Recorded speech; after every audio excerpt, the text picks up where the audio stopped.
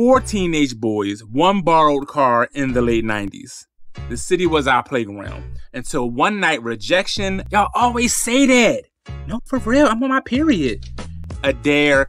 Oh, really? Let me see. Oh, what the fuck? I told you.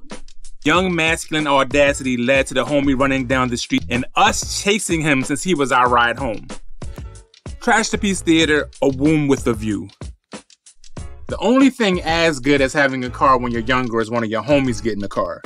There was nothing wrong with SEPTA, and by that I mean SEPTA was horrendous, but we managed to endure it. Lil Derek was the first I remember to have access to a car. Legally. Big Derek let his son drive our crazy asses around on the weekends. Riding around with Lil Derek was always an adventure. He'd do goofy stuff like fart in the car, lock the windows, and turn the heat up. Oh, come on with this shit. What? Smells like flowers. It smells like mulch. We'll pull up to a corner with some of the baddest joints, then crack the windows and play some of the most absurd music you ever heard.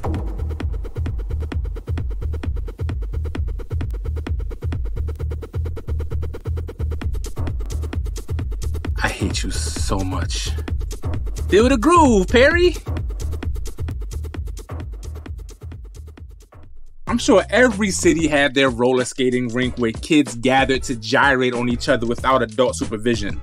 We had Carmen's in North and Elmwood down Southwest Philly, but the one everybody was trying to get to was Wow up on the boulevard. When we were little, folks threw skating parties at Wow and we actually skated. But as we got older, no one skated. You just went up there to show off your new fit and grind on random joints from different neighborhoods. The commute on the bus up there was the worst. You had to catch the 33 to the R to the 14 or the 20. But on the quest for stranger than normal cakes, we made do with that 2-hour trek. It was only 25 minutes with the car though. Me and the fellas always had good luck in bagging baddies, but it increased so much more once Lil Derek started driving. We became multi-communal thotties, spreading the good fuckboy word all around the city. And lo, the fuckboy gospel rang true. For he who knows no geographic boundary shall spread the good word. And legs. Nigalations 9:23. So this one night we was chilling on the block when Lil Derek rolled up in the car. Y'all trying to go a while? Man, it's too late. By the time we get up there, it's not gonna be worth it. And by that I meant I ain't wanna spend my money and not be able to grind on somebody's door by the lockers.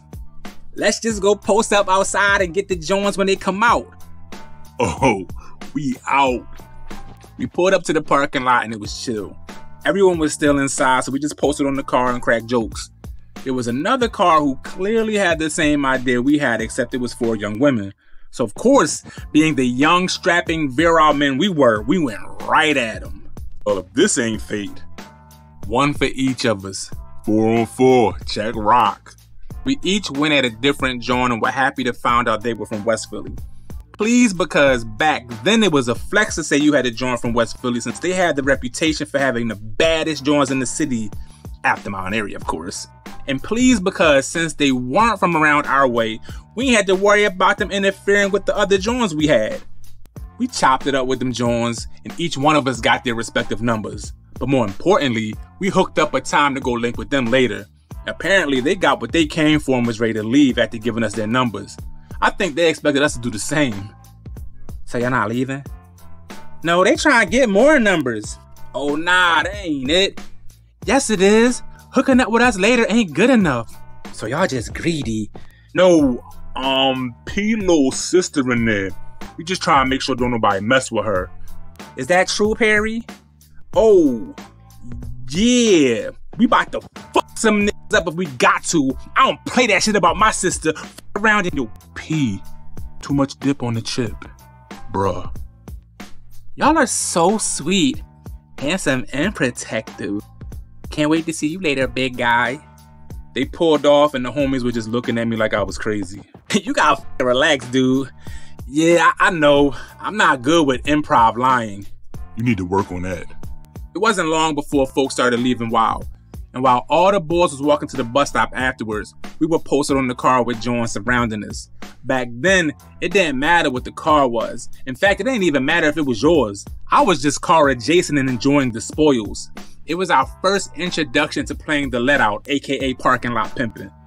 While scores of disappointed dudes scurried across the 12-lane boulevard to catch their buses, we filled our quota of phone numbers. Happy trails, dickheads. Sucks to suck. Afterwards, we decided to push back to the block. But on the way, I got a beep from a West Philly number. Yo, I think this them Johns. Lord Derek pulled over and I hit the payphone. It was indeed the shorties who were posted with us. John told me she had the house to herself and to come through with the fellas.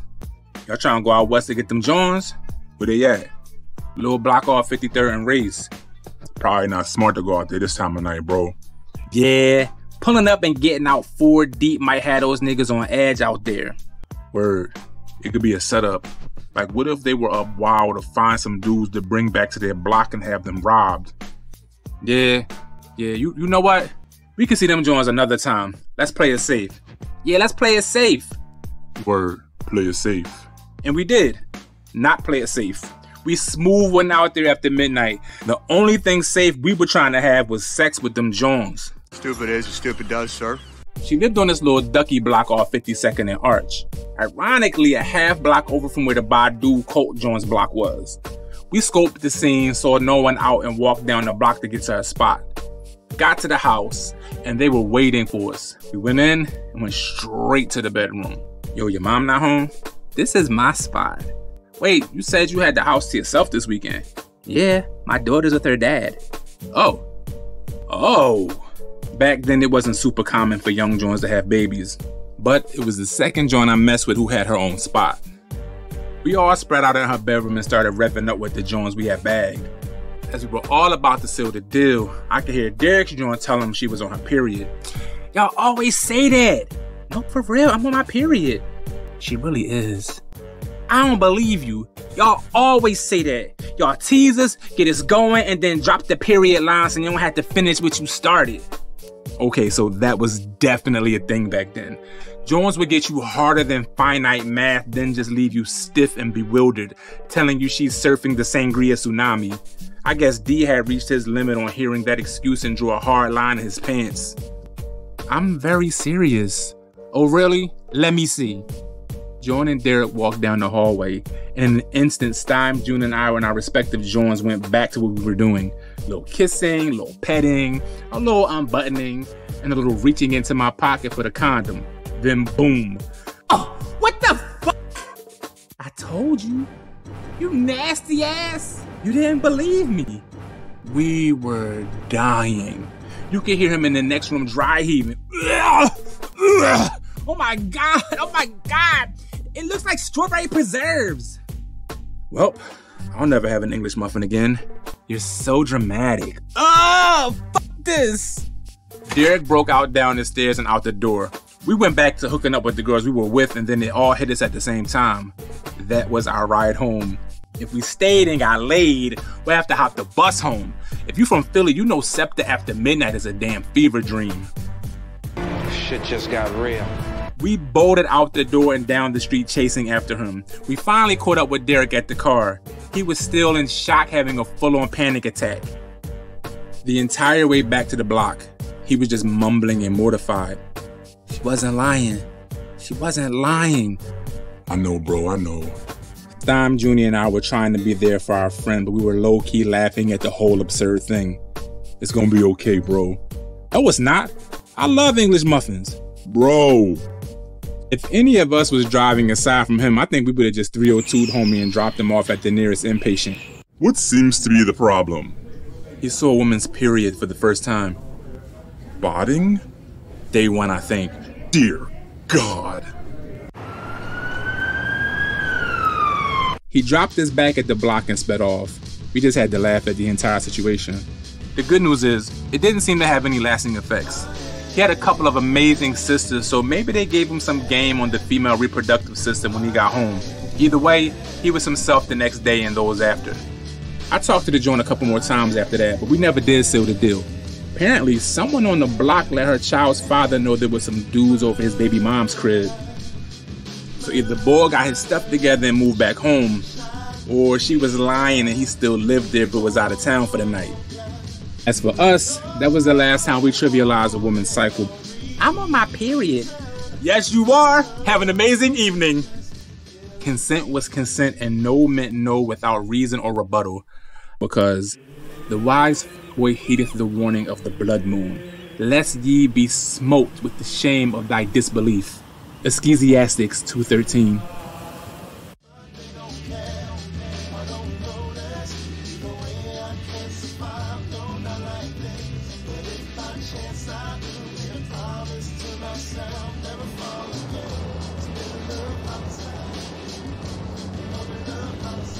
Thank you for watching Trash the Piece Theater. I hope you got a few laughs from this joint.